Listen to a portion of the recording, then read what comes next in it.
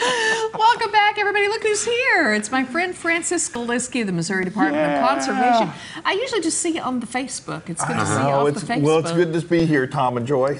Yeah, I haven't seen you for quite a while. I know. It's been a while, but I'm here now, so yeah. Well, that means there has to be something important going on. There is, and I got to tell you, we're here to talk about feral hogs, of course. I mean, what's up with the feral hogs? Like, this is news to me. Well, it's a problem that's growing in Missouri.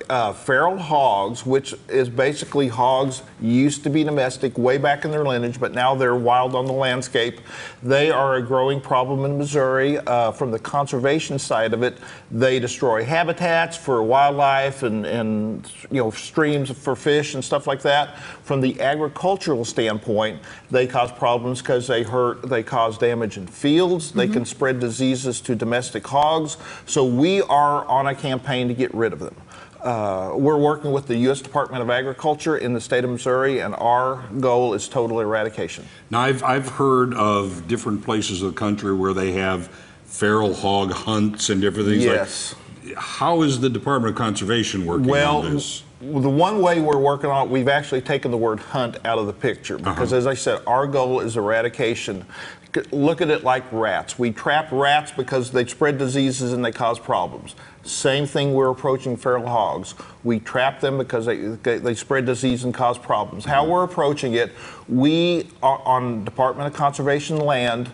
There are regulations. You cannot hunt feral hogs. The reason is trapping is a much more effective way of getting rid of them than hunting. Hunting, you shoot a few, scatter the rest.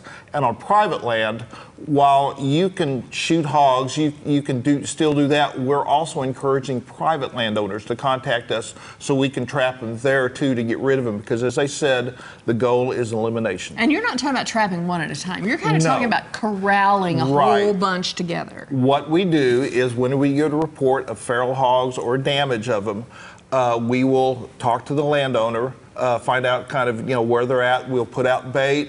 We'll bait it over a period of time, get the hogs coming in. We will have a trap around there that actually we will be monitoring the trap.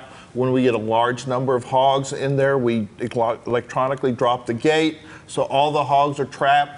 We kill all those hogs, and that problem is eliminated. And then you bury the hogs. We bury the hogs, yeah, because as we said, the hog meat, they've been known to carry diseases. So while we say it's up to the landowner when we do it on private lands to do with the meat what they wish, we advise them that they have been known to carry diseases, so we usually just bury the hogs. And one of the things that you touched on also, if you're doing it yourself, you kill one or two, these others scatter, and they get a lot smarter about what's going on. Yes, that's what happens when you shoot one or two. It scares the rest, and they learn from that. So they, whatever we were trying to do to get rid of this group, where you have just scattered them, they can continue to reproduce. A sow can have 2 litters a year, up to 7 hogs each time. So if you do a little exponential math, that problem can grow very quickly. So that's why trapping is the key. And as I said, on our land, on Department of Conservation land, that's the way we get rid of them. We also try to put the word out to landowners. If they have hog problems, call us. We can trap them, get rid of the problem. All right, what's the best way to reach you and learn more? You can, there's a website, mdc.mo.gov/feral hog. That's if you have problems or want to report sightings. You can also call our office here in Springfield. That's 417-895-6880. All right, Francis Skaliski, Thanks, thank Francis. you. Thank you very much. I'd fall over dead if I saw one of those in my yard. Ooh, yikes. Yeah. All right.